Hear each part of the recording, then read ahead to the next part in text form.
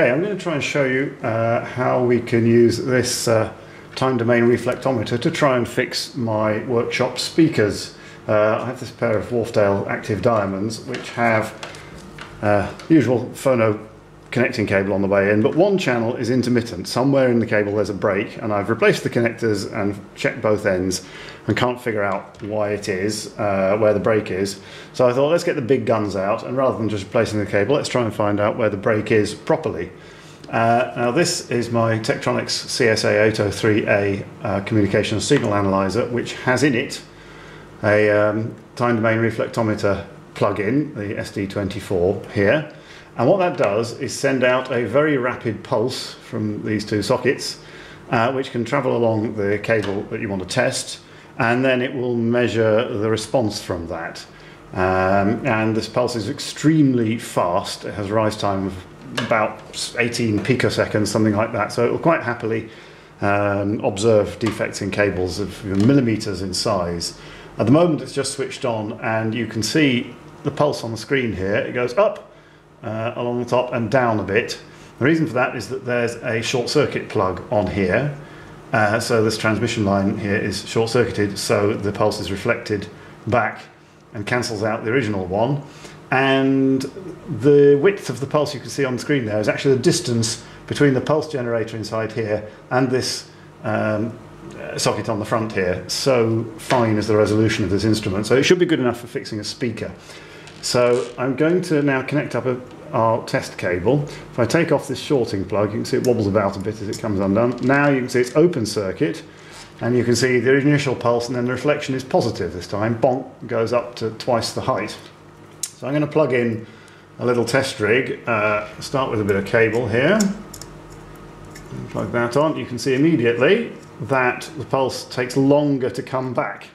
There's the original one, and the reflection is now some distance across the screen, and in fact this has cursor measurements. If I press the cursor button up here on this horrible old touch screen, and I set the left hand cursor to the start of the pulse, it might be a bit hard to see because they're just tiny red dots, and the right hand cursor I set to the reflection there.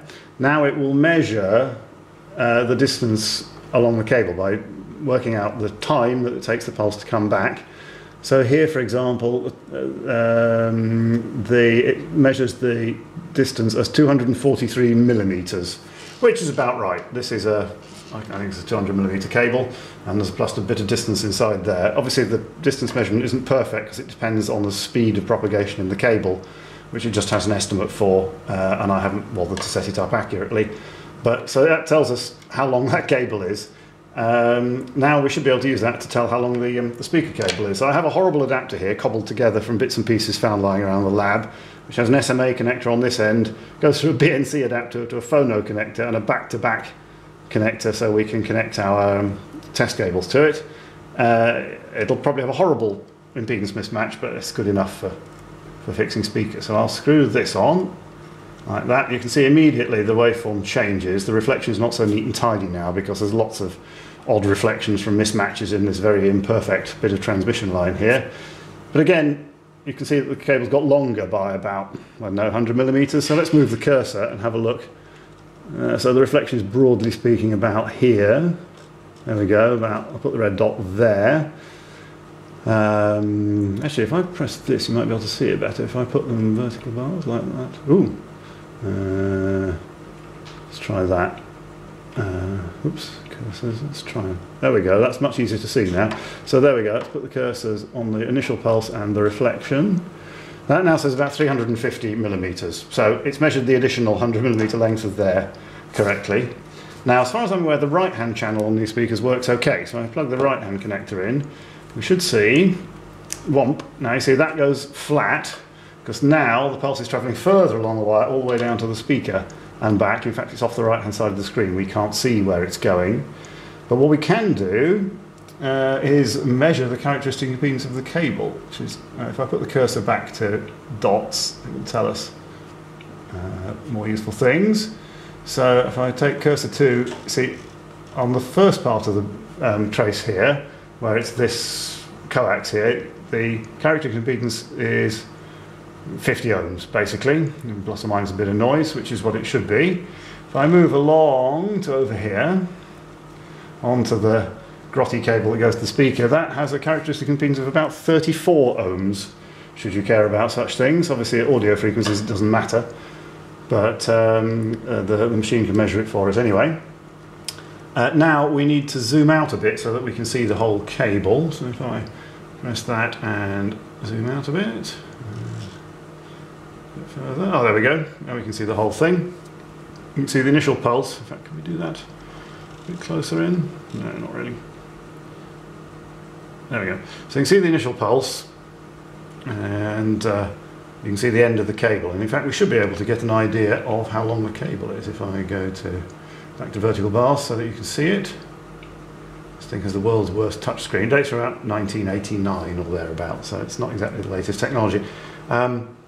So if I put the cursor along to what looks like the end of the cable there, see suddenly the reflection goes off positive a long way. The reason it's not very sharp is because this cable's lossy and it's mismatched, and so you don't get a very clear reflection, but we can still see where the end is. Now the measurement here to the end of the cursor, it says 2.57 meters, which is about right for the length of this cable. So that gives us an idea of where any fault in the cable might be. So this cable, I can waggle it about as much as I like, and the trace stays absolutely stable, no problem at all. You can see a slight variation when I waggle it, but there's obviously no serious faults there. So if I unplug that one, and plug in the left-hand channel, which is the dodgy one, see immediately the trace is different.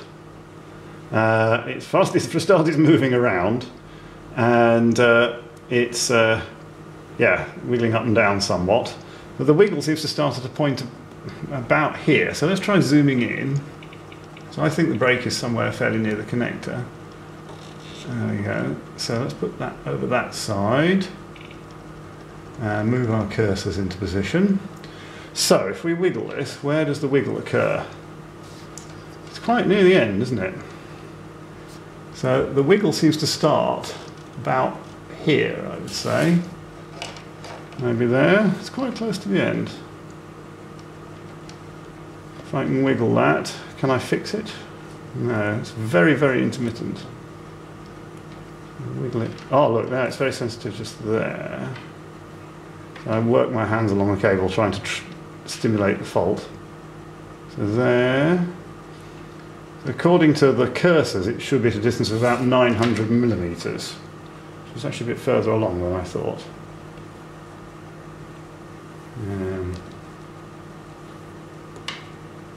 So we can see where the fault is, but it's not very permanent. If I pull the cable, will that help to stimulate it into being permanent? No.